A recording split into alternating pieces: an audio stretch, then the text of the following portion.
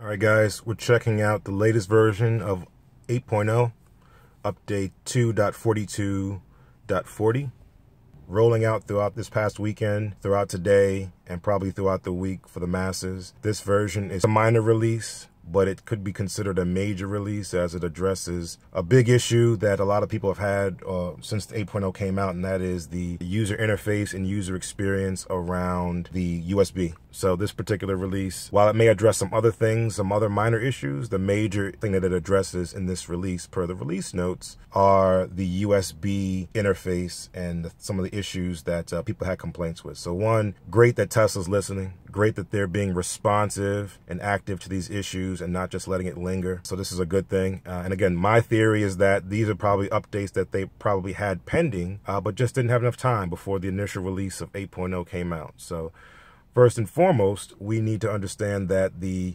major fixes that they've addressed are, one, with the USB, is the fact that the artist now shows a bunch of different artists, but then when you press the artist, it doesn't show all the songs. It groups the content by album, which is great, but also to be expected. It's sort of a bit of a regression what they did with 8.0 in terms of the functionality there. And then from here, you can just drill down into the individual songs within the album. You also have the ability to see the album art, which comes up very quickly for all the folders or all the albums that you have on your USB drive that have album art. So you'll see when you play an actual item in the list,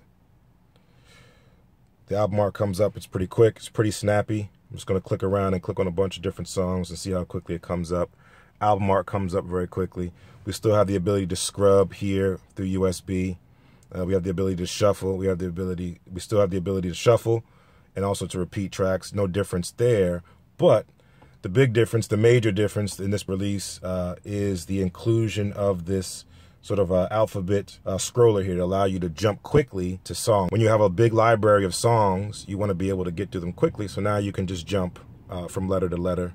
It's very quick, whether I'm looking at these different albums or if I'm looking at individual songs, or if I just say, hey, give me all the songs, and now let me just sort through by letter. So this is a way to quickly jump through. And this was the thing that was missing from the initial release, causing people to scroll through and have to scroll. Now they can just jump from the letter. It makes it a lot easier.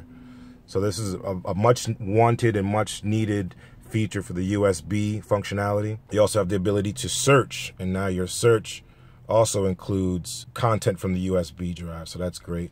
So if I put in a term, so the search now includes the USB, where before it just included all the streaming content that Tesla had in the system from the streaming / Slacker, as well as the tune-in, or if you have XM perhaps as well. Overall, the performance is also much improved here. If I go to phone, I do notice that I am pulling up album art pretty quickly. I'm not sure if it's pulling that from the internet or pulling it from the album art that I have on the phone. I can't really tell, but it is showing me the album art pretty accurately, pretty quickly for the song that I've selected. The other issue that was a problem was pretty much a bug. It was pretty much a bug whereby if you were to select a song and play it, when the song got about towards the end here, in certain instances, it would cut off. It would skip to the next one or cut off.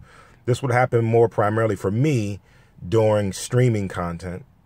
It also is prone to happen on the USB at times, but for me specifically, it was around streaming content. And when you had a song playing on Slacker or TuneIn, it would get towards the end and sort of stop and then skip to the next track. For me, the use case would really be about having a song playing in the car, pausing it, leaving the car, coming back after a certain period of time, 30 minutes, an hour, and having that song resume. And once it resumed, it would get to the end, towards the end here, and then just skip and sort of lose the buffer. I think that's what it is. It sort of lost the buffer of where it was and would skip to the next track because it couldn't continue to play the song.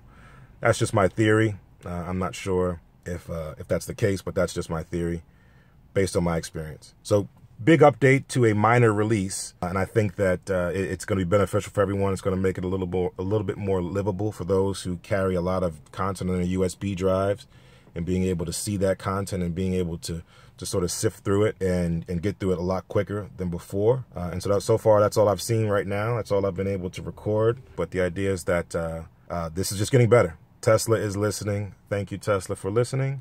And thanks for the owners for making a big noise.